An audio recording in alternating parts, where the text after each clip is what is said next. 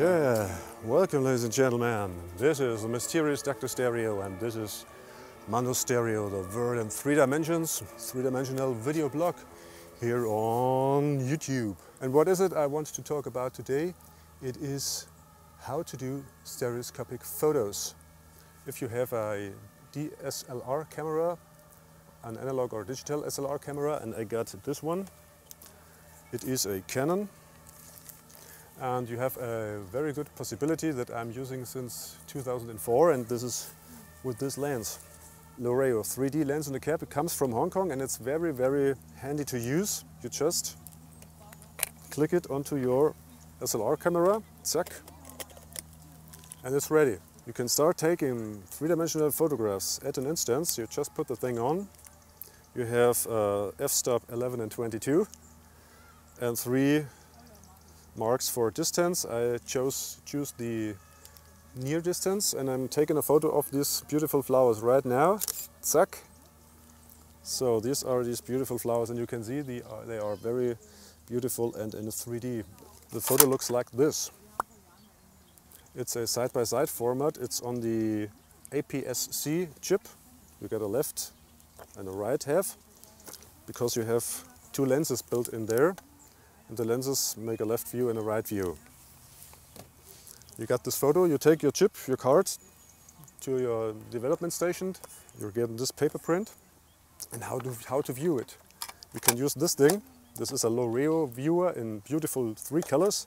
You put it in there, zack, and then you look in there and wow, it's so stereoscopically, it's so plastic. The hands almost touch me, it's zum Greifen nah, you can say. Isn't it cool? No, it's not cool because you can't buy this thing anymore. This lens is no longer produced. But, voila, this lens is now produced. Put it away. So what do we got here? We have a box. It's reading Loreo 3D-Lens-in-a-cap 9005. Right, this is the 9005. This was the 9004. It's no longer produced. You can check it out on the website from Loreo, www.loreo.com. And there you can read that this thing is no longer produced, but this thing has it replaced. So we open the bag.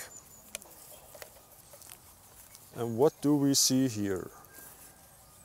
The 9005. There's quite a difference. The interocular distance is now greater, is 90 millimeters. This was about 60 millimeters. But the handling is the same. Just take it and put it on your zack DSLR and then you can start shooting. You have 3 f-stops now, 11, 16 and 22. You have 4 distance points, 1.5 meters, 2.2 meters, 5 meters and infinity. I'm gonna take a photo of the flowers here in each of the 4 distance steps and you can see the difference. So first photo, second photo, third photo and 4th photo. Zack. And as you can see the point of parallax is changing and this is the great magic that this lens does, because if you look inside the thing, when you change in the distance, you see one lens is moving from left to right. So this is a parallax coupled focus device. If the parallax is at the 0 point, then the focus is automatically at point. You can use it each way around. Focusing, if the focus is right, then the parallax is also right, or if the parallax is right, the focus is right. Yeah, after you have taken your photos, you just take your card, walk to the development station and get your beautiful prints. And like we said before, this is the print. Looks something like that. You can put it in there and look at it and wow! Or you can also try this one. This is the foldable Pixie viewer produced by Loreo. Foldable. You fold it here and there and put it here and there. Zack. And then you can view the photo like this, and it's also working. It's very good quality. This is so the most easiest part to make 3D photos and to give it to relatives or to friends. This thing costs about €5, maybe $5 or $3, something like this. This costs around nothing, and it's really a cool present. It's fun each time you look at it. Yeah. Put it away. So, what else is there to say?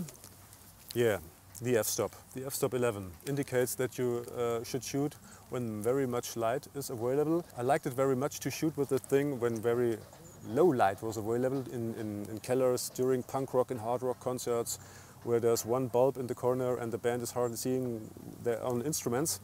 So you have to choose a long shutter opening time, so a tenth of a second or a half second.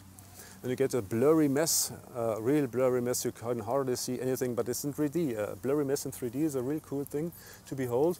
And if you release the flash afterwards, on top of this blurry mess, then you have a very sharp ghost image. That's also very cool. You can see it here, the blurry mess, and here's the sharp image.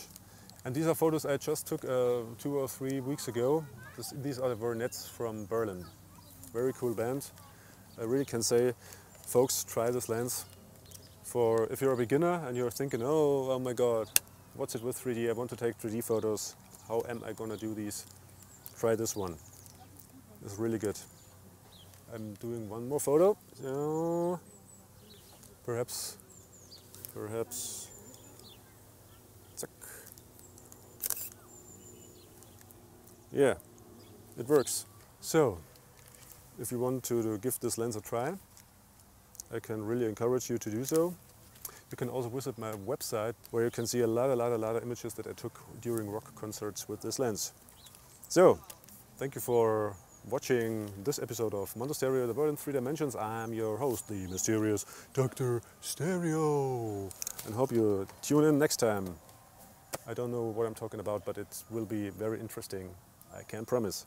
Thanks a lot. Goodbye.